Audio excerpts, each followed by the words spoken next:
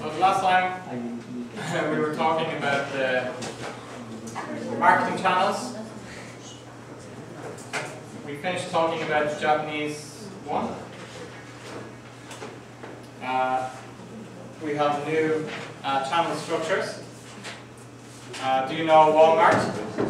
Yes. Costco?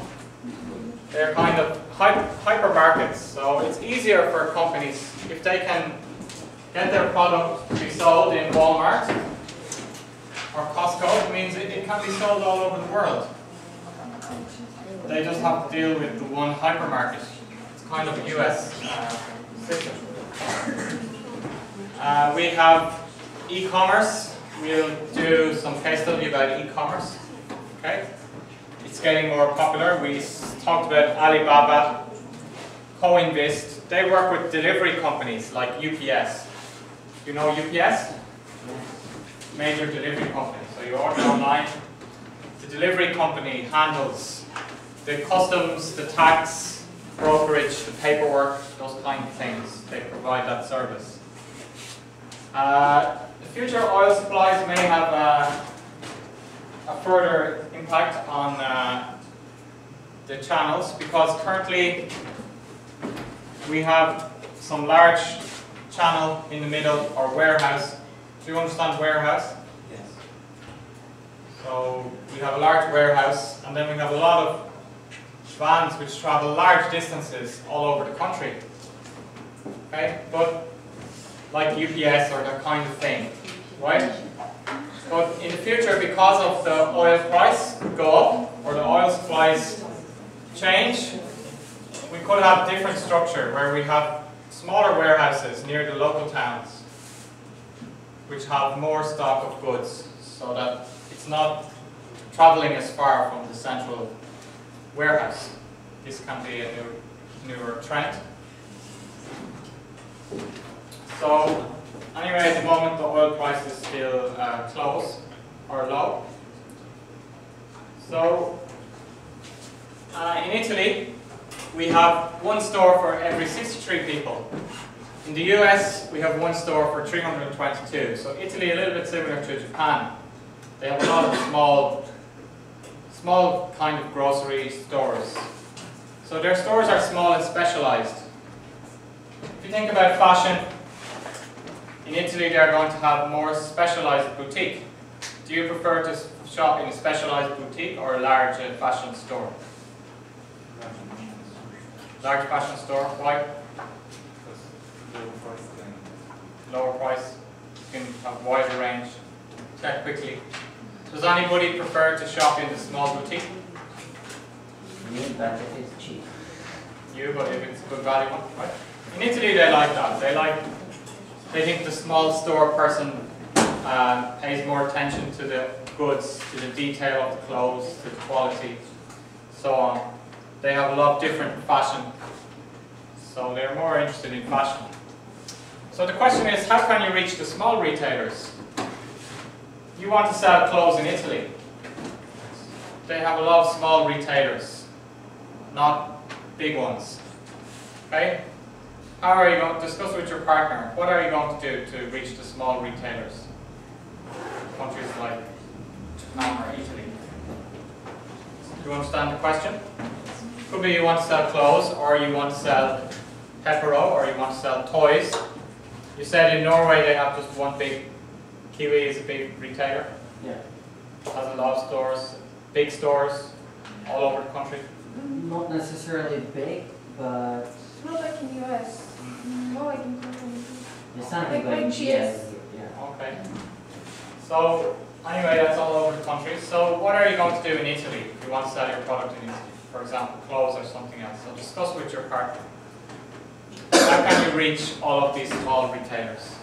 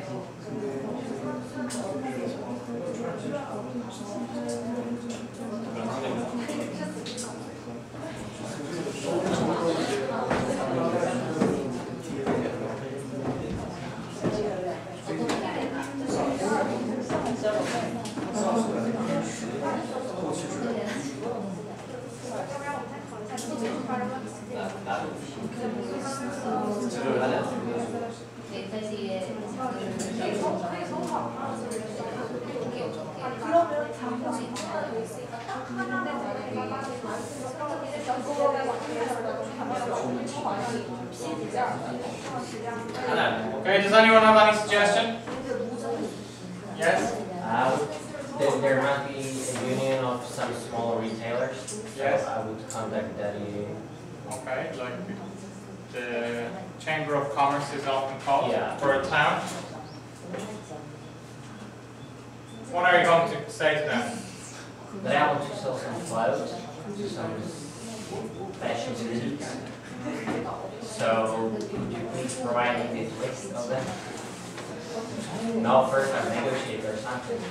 Okay, so get to try to join. Sometimes they'll ask you for a membership fee. They'll say, yes, you can have the list, but you should join our Chamber of Commerce. Are you going to pay the membership fee? Few hundred euros? Well, then they might say no. Can't have the list unless you're a member. Huh? We will negotiate. Okay. So try to work through the Chamber of Commerce or local associations. Anything else? We mentioned in the business-to-business part. Important part of marketing for business-to-business. What was that? The end. What's an important part of marketing for business-to-business, especially in Europe?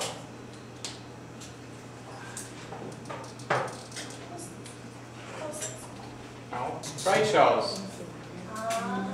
Okay, so you could go along to some trade show for retailers, something like that. Any other suggestions? Here. E-commercial platform. E-commercial platform. E-commercial platform. I mean online. Try to reach them online. How are you going to do that?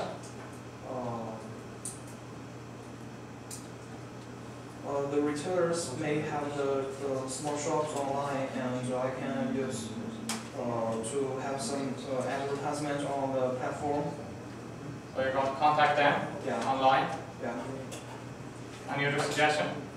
Maybe some public tender. What do you mean? I hope it's called tender in English. These when they make a tender and want to find a retailer of this type of clothes. Public tender is more for you're doing a job and you want to invite, usually it's used for construction companies, Yeah, that's that true. kind of thing. But maybe sometimes, let's say, they want some uniforms, thousands of uniforms. Okay, so or maybe some- the government, Yeah, like usually we talk about the company. Okay, so it's not an easy question. We can just go around. We can go to Italy and go around with our product and show it to all of the stores. Try to get them to accept it. Okay, so emerging economies also have small stores and also small inventory. When I was in Ecuador, I talked with the Chief Marketing Officer of British American Tobacco in Ecuador. He told me that they sell just one cigarette. They don't sell a packet of cigarettes in Ecuador. Why do you think they sell just one cigarette instead of the packet of 20? It's cheaper. It's cheaper, right? People can't afford to pay for 20 cigarettes in one go. But they might have enough money to pay for one cigarette. So 20 cigarettes, $2 or $3. One cigarette, just 20 cents. They have 20 cents, they just buy the cigarette. Okay? So in emerging economies, we can have break up our products. Okay? Make smaller inventory. Think about the price, what's reasonable for people.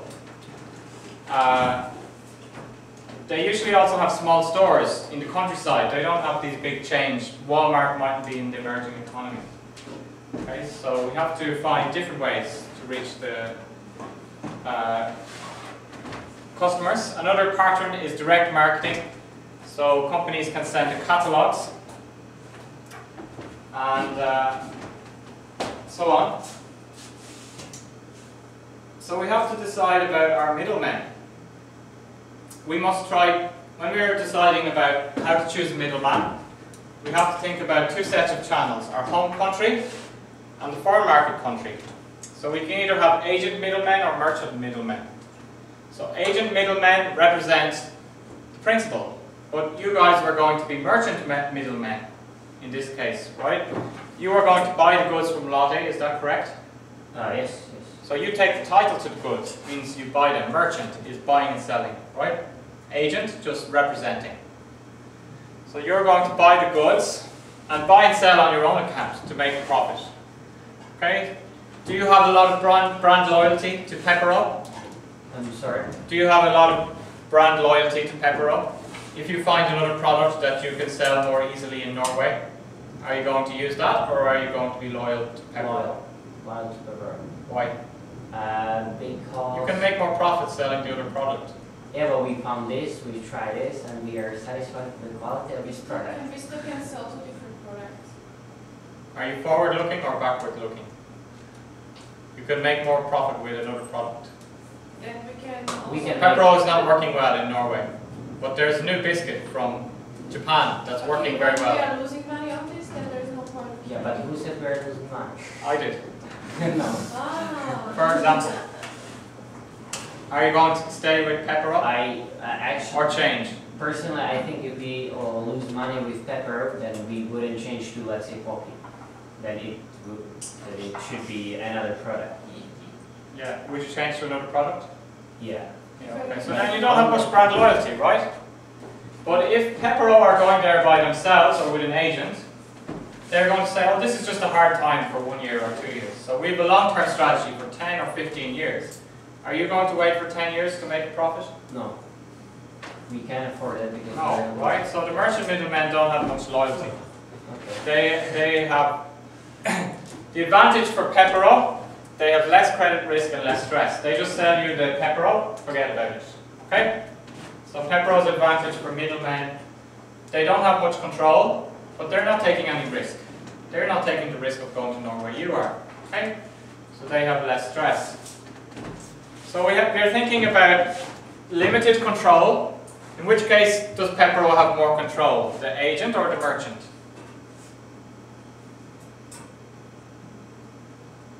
The agent. The agent, right? Against minimal and financial and management commitments. In which case does Pepero have lower minimal financial and management commitment? Where does Pepero have to spend less money and use less staff? Agent or merchant? Merchant.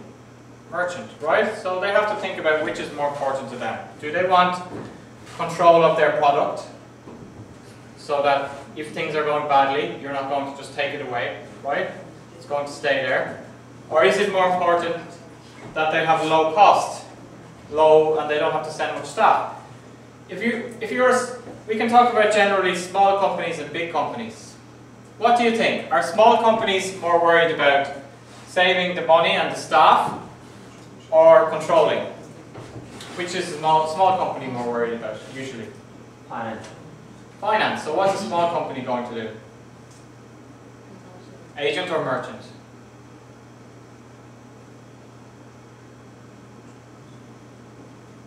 If you're a small company, what kind of middleman is better, agent or merchant?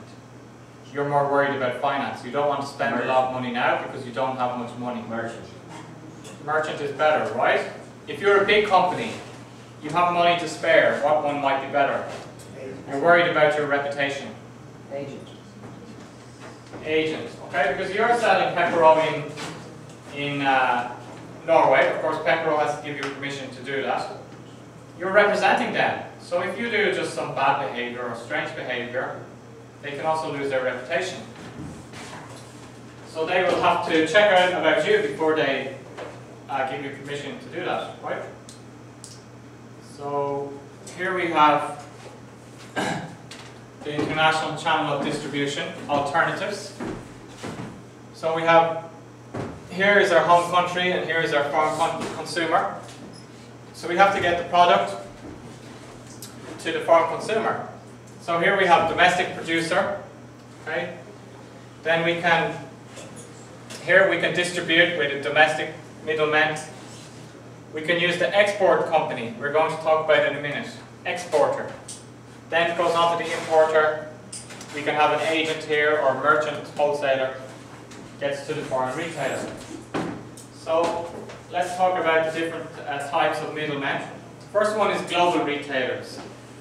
So global retailers is quite easy. Just we produce our good, just we sell to global retailer, and we're here already. We get from this step to this step very quickly. Do you like global retailers? Do you want to sell your product in a global retailer? Yes. Is that easy? You make the product and then sell to Walmart, and there you are. No. Huh? No. Why not? The product must be awesome. You mean it's hard to get your product accepted by Walmart? Yeah. Yeah. I'd say so. But if you can, it's going to be. But it depends, of course, on the product. I would say better, they would accept it easily. Do you think Walmart would accept Pepero? Yes. They would. Yes. Do you think Lotte tried to sell it through Walmart? Maybe their competitors? Actually, I don't think Lotte would try to sell to Walmart. Walmart came to Korea, but it wasn't successful in Korea. So at that time, Lotte and Walmart were competitors. Who knows? Sometimes they make agreements, right? Apple and Samsung made agreements about different things. Next one is export management company. We'll talk about it here. What do export management companies do? Usually small companies, we said small companies are more worried about, they don't want to spend much time or resources. So they might use an export management company. This company will research the foreign markets, like you're doing. They will find the best way to distribute and find distributors in the foreign country like you're doing, right? They will go to the trade show and exhibit your product. Are you going to go to any trade show? No. No? They will do all of these things. Advertising, they will make credit, they know the foreign language, they'll advise you, right? So now you guys can work for this company after doing your project, right? You could do this for a company. Do you want to work for an export management company? No? Do all of those things for your job? Does anybody want to work for an export management company?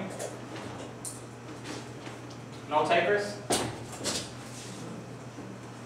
Okay. So they're going to do all of this marketing plan for the foreign country and organize everything. But we have to pay them money. There's a cost. Okay. Next one we have is trading companies. Trading companies is old way that's dying out. If we think about Japan, Japan used trading companies a lot 100 years ago. So what would happen is that Japanese or British also used a trading company. So just a Japanese trading company would set up in Shanghai and they would sell all Japanese products from rice to 100 years ago, what were they selling? Maybe cotton, clothes, okay? Jars, jugs, okay? Some horses, engine when the car started, car engines, oil. So the trading company is selling everything. So you would just contact the trading company and ask them, please sell my product in Shanghai if you were in Japan. We had the British India Trading Company. Have you heard of that company? It was a massive corporation which existed in India 200 or 300 years ago. It had its own army, massive army. It went to war with India.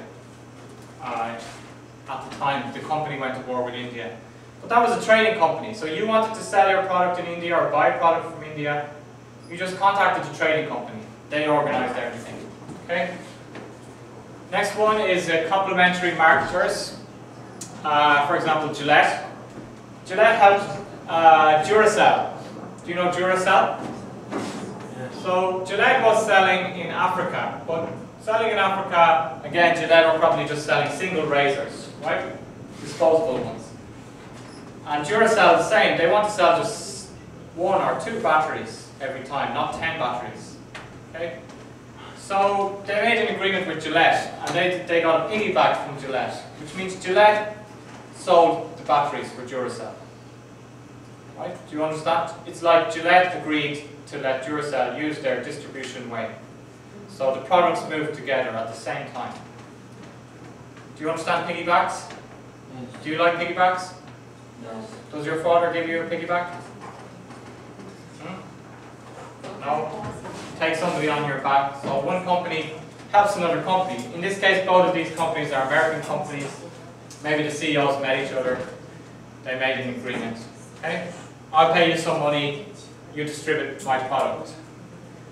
Export agent, we just looked at agents. So you contact an agent in a country like Spain or Italy, and you ask the agent to do everything, right? To find you new customers, to find how to distribute the product. So agent just acts on your behalf. What's the problem with an agent? You find just one agent. What could be the problem? It's not easy to control the agent. What Yes. exactly is he or she doing? Yeah, usually they're quite small, just themselves or a small office, right? They could decide suddenly not to work with you anymore. They could retire. Okay, they could leave, quit their job. They might not be good agents. They might not work hard. Hard to find. Export associations. So companies join together to make an association for exporting. In this case, you can improve your trade terms. So all the car companies get together and they make an association. Then they lobby the government to change the law, change the taxes, that kind of thing. Government middlemen. So government is a big business. We didn't talk about that yet, especially in China. State-owned companies are a lot, right? What about in Russia? Is government a big business in Russia? I'm not sure. You're not sure. Selling things to the government? Anyway, the Netherlands government has 10,000 different suppliers. He mentioned school uniforms or uniforms for the army, right? In Korea, the military must take up a lot of money, right? If you want to supply the military with uniforms or food or anything, okay? So we can find some middlemen who can help us to sell to the government, okay? Then that can help us. So when we are selecting the middlemen, we need to look at these things. We need to say, what's our target market? We need to say, what is our goal? Do we want to make a big profit, or do we want to get just market share? Do we want to sell a lot of products? Specify financial and personnel commitments. Do we want to use a lot of staff? Do we want to use a lot of money now or later? And how much control do we want of the channel? Is our reputation very important to us? Okay, are we sure we want to stay in this market for a long time? Then probably we want more control. So we think about those things when we're selecting which of these middlemen we want to have. Here are the 6 C's of choosing middlemen. The first one is cost. Cost is important to the company. How much does it cost for the middleman? Can you eliminate, do you think you can eliminate the cost of the middleman or save money by not having a middleman? What tasks does the middleman do? We discussed about an export management company or agent. What kind of tasks? Tell me some tasks that we saw that the export management company does. They go around the city and just find the stores or something they work for. They try to find. Try to find new retailers Yeah, to new sell to. customers. Okay, I mean, what other tasks do they do? What tasks are you doing for your project? Research. They do research of the market, right? What are things they do? Some administration, of course. Let's look back at the export management company to review what they do.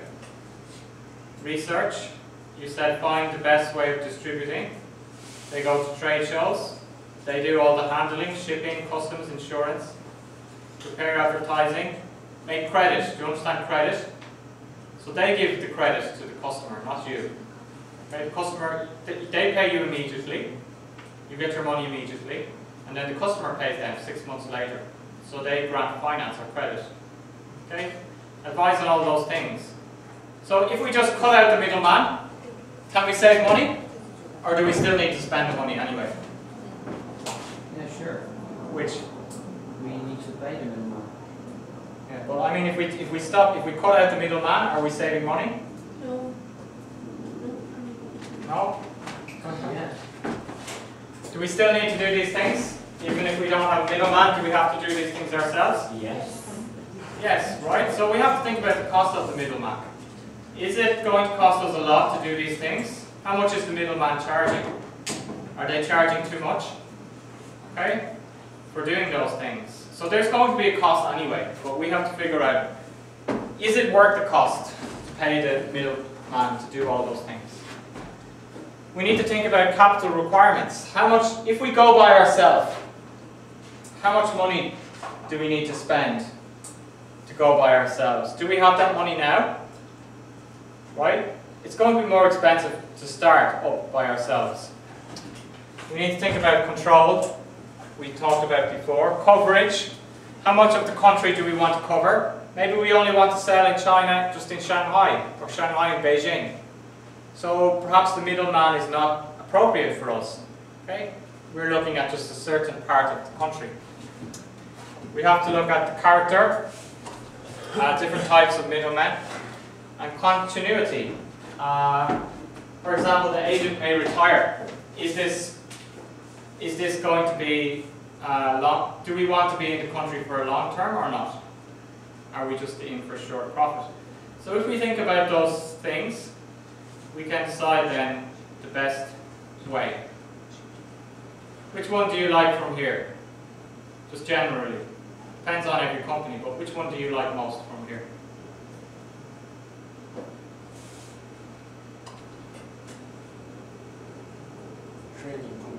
Trading companies. Just sell your goods to the trading company, don't forget about it. Like merchant middleman. Anybody else? What do you like? Maybe global. Global retailer? You can find that. Is there any global retailer in Russia? Yes, we have.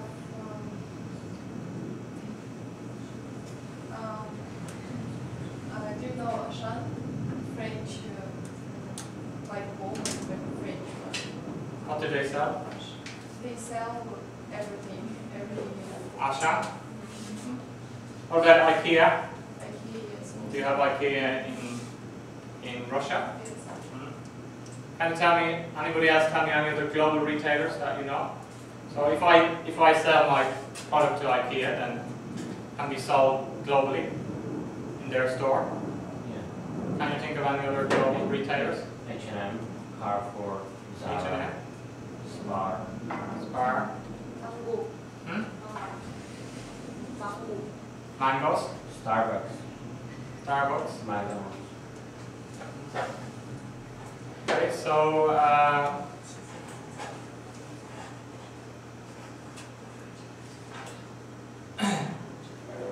then we have to think about managing the channel.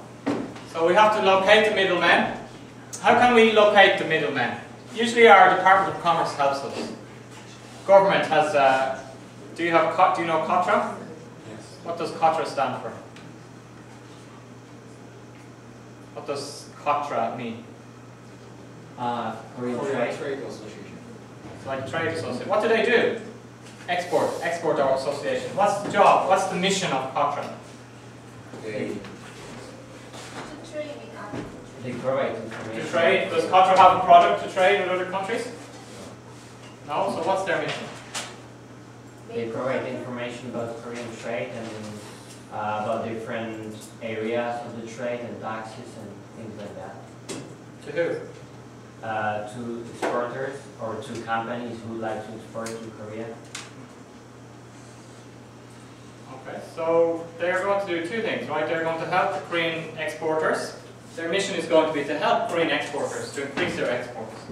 And also To help to them. assist importers coming to Korea, right? So you can ask them for help. Some of these, in France, the French government has a program where they provide insurance for companies. So you want to start this business in France, you explain this to the French government. French government association, they can give you some insurance, but you should be exporting the product from France, not Korea. So you might be able to find, COTRA might have the same program. It means that even if you fail, they provide insurance program, so you get your money back. Do you like that idea? yes. Do you think that will help people to export things from France to other countries? they can take the chance and do it, and then they can find some insurance program that they can pay some insurance premium, and if they fail, they can get their money back. Right? That can help to promote the exports. But they also do other things like helping you to find the middlemen. Right? So you should, if you're doing that, you can use the government agency. Government wants to promote the exports, so they want to help you. Then when we're selecting the middlemen, we have to screen them. Just like when we're hiring somebody, we have to screen them, look at their background, because they're representing our company. So I'm saying, if Lotte are going to allow you to sell their product, they're going to have to screen you. Right? It means like, do you have experience in this area? Right? Are you reputable? Do you understand reputable person? Are you a reputable person? I shouldn't ask if you have a criminal record, so I won't ask. We'll presume you don't have any criminal record, right? Maybe you would have had a problem getting a visa for Korea if you had. But, you know, they check that kind of thing, that's screening. Okay? Are they going to affect the reputation of our company? Then the agreement has to be very clear, because you can get some dishonest people.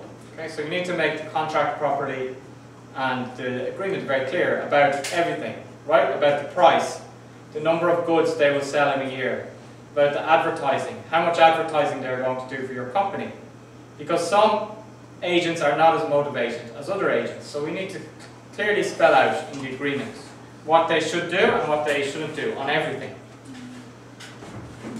How can we motivate people in general? That is a hard question, right? How can we motivate people? What do you think? Discuss with your partner. How can we motivate the agent to work well for us?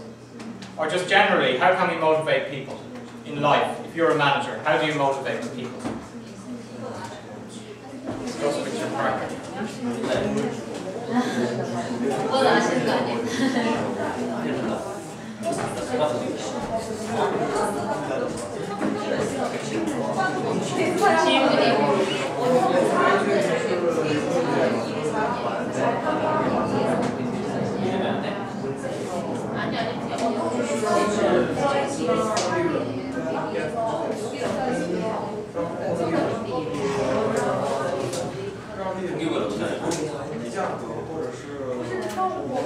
Okay. So, any suggestion? How can you motivate people? How can you motivate your middleman? Bonus. Give a bonus. So making the agreement, yes, bonus if they sell so many products, right? Anything else? Any other way? Bribery. What's bribery?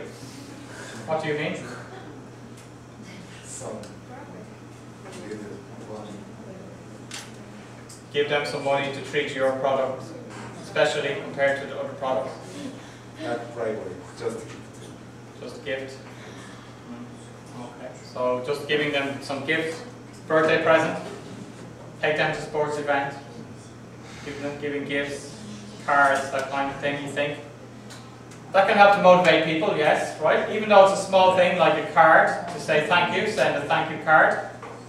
It can help to motivate them to work harder. Another way is we can give them publicity. We can invite them to our head office in our country. Take photos with them. Make an article in our company newspaper. So-and-so did a great job of selling our product in Spain. Right? Giving publicity is another way. So hopefully, this is the point. At the start when we're selecting the middleman, we need to select somebody who's self-motivated. Okay? It's going to do a good job. Then we need to make sure we motivate them properly. If they're not doing a good job, we have to terminate.